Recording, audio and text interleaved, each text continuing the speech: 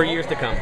It's an exciting sport to watch, and I think people here in Whistler realize that, and they come out in droves to give the Canadian troops and everybody else from the world a good round of support. So this is going to be awesome to keep coming back here year after year.